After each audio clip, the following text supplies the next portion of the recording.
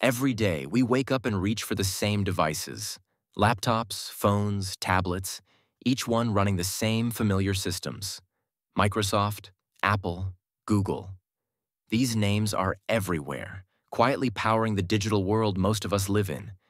They've become so common, we barely notice them. But while the rest of the world leans on these giants, something unexpected is happening in a place that has already rewritten the rules of tech more than once.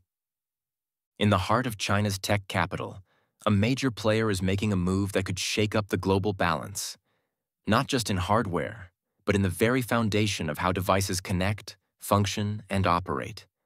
It's not a headline-grabbing product launch. It's something deeper, more deliberate. And if what's being built there really works, it might not just challenge the status quo, it could start to replace it from the inside out.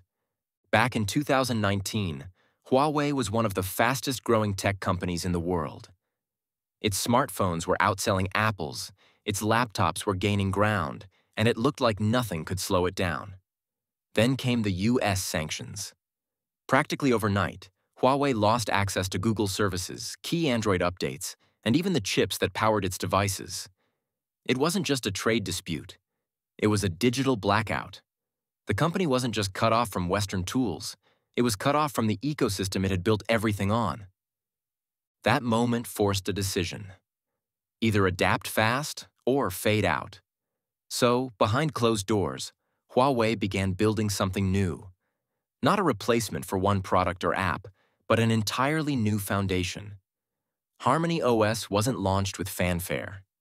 It was designed as a survival strategy, a backup plan in case things got worse. And they did. Fast forward to today, and that backup is now a central pillar. Harmony OS runs on over 800 million devices, according to Huawei's latest report. It powers not just phones and tablets, but TVs, cars, smartwatches, and now full desktop PCs.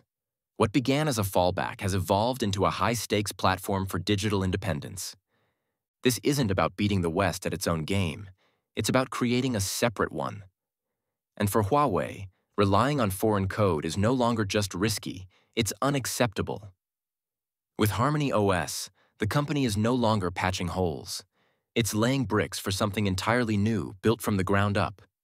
So what exactly is Harmony OS Next, and why does it matter? Unlike most operating systems we know, Windows, Mac OS, Android, Harmony OS Next doesn't rely on US-made code. It doesn't run on Linux. It doesn't support Android apps, and it doesn't connect to Google services. This isn't a skin or a fork. It's a brand new system, designed by Huawei from the core up.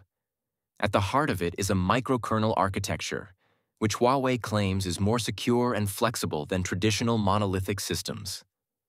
According to cybersecurity firm Qihoo 360, the microkernel has just 1,000th the attack surface of Windows, meaning fewer vulnerabilities for hackers to exploit.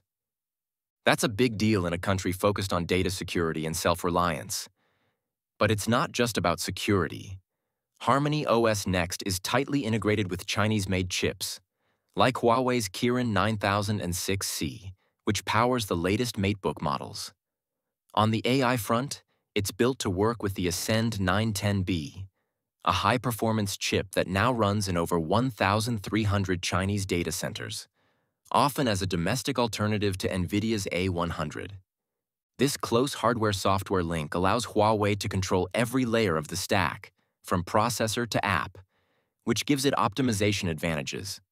Harmony OS Next is built to make full use of local silicon, bypassing the need for Intel, AMD, or Qualcomm support. That also means it can be tailored for China's growing AI needs, especially in areas where US chips are no longer available. What really sets it apart is how deeply Huawei has cut off ties to foreign dependencies. There's no Google Play, no Microsoft compatibility layer, no fallback to Android. Everything, from the file system to the user interface, has been rewritten. Huawei even built its own alternatives to core apps like Docs, Mail, and cloud services. This is more than a technical rebuild. It's a clean digital separation. One that's not just aimed at surviving sanctions, but at setting the rules for a new kind of connected ecosystem that Huawei can fully control. So how well does Harmony OS Next actually perform when put to the test? Early benchmarks paint an impressive picture. According to the China Software Testing Center, Huawei's new system boots 32% faster than Windows 11 on equivalent hardware. It also uses about 29% less memory when multitasking, which makes switching between apps feel quicker and smoother, even on mid-range machines. Hands-on reviews from Chinese tech media describe the experience as fast, fluid, and minimal. Transitions are clean, interface animations are crisp, and system responsiveness feels tight. On the surface, it runs like a polished operating system. But once you go beyond the basics, cracks begin to show. The biggest issue is the app ecosystem. As of now, Harmony OS Next supports around 15,000 native desktop apps, and by the end of 2025, they plan to expand that number to 100,000. In comparison, Windows has access to over 660,000, covering every niche from enterprise tools to creative software. Harmony OS lacks native versions of globally essential apps like Zoom, Adobe Photoshop, or even full-featured versions of Microsoft Office. In fact, according to App in China, only 6% of the top 1,000 international desktop apps are available on Huawei's app gallery. That makes a difference, especially for students, creatives, and business users who rely on specific software every day. Huawei has promised that more third-party developers are on board and that many popular Chinese apps will be ported soon, but timelines remain vague. For now, it's a capable but isolated experience, seamless for those already inside Huawei's ecosystem, but limited for anyone trying to bring in tools from the outside. Still, Harmony OS Next isn't pretending to be a global clone. It's designed for a controlled environment, one where the hardware, software, and data all stay within borders. And that's where the real shift begins to take shape. While Huawei builds its own digital foundation, companies in the West are watching with growing concern, some silently, others behind closed doors. Microsoft, once untouchable in the Chinese PC market, is already feeling the pressure. In 2020, Windows had a market share of over 82% in China. As of June 2025, that number had dropped to 79%, according to IDC. And now, with Harmony OS Next arriving on Huawei's new MateBooks, that erosion is picking up speed. Publicly, Microsoft has remained quiet. But behind the scenes, it's making moves. In January 2025, the company opened a new research and development hub in Beijing, focused on adapting its products for the changing Chinese tech landscape. Leaked internal strategy documents, obtained by The Information, describe Harmony OS as a sustained threat to OS-level dominance in sovereign markets, especially in state-owned enterprises and public institutions. Microsoft isn't the only one on alert.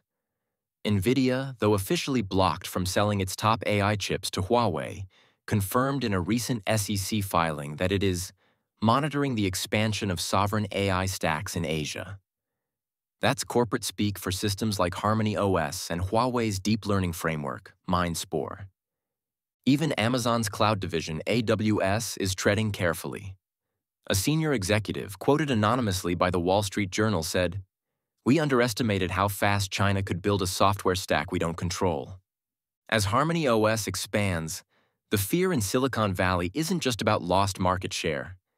It's about losing influence over what the digital world looks like and who gets to define it. The real power behind Harmony OS Next isn't just in the code, it's in the way everything connects. Huawei isn't building an operating system for just one device. It's building a tightly connected ecosystem where every screen, every sensor, and every chip speaks the same language.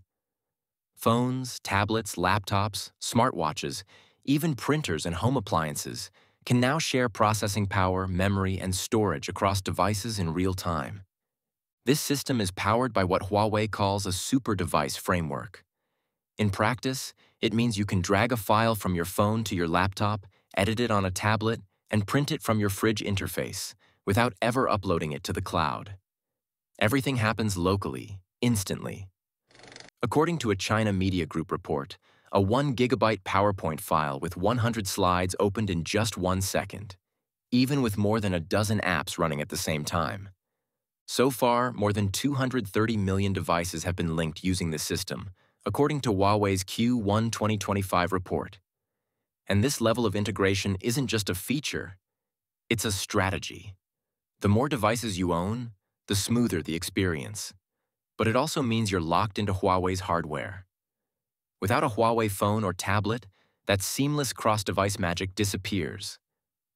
For users inside China, where Huawei devices are already common, the system feels complete.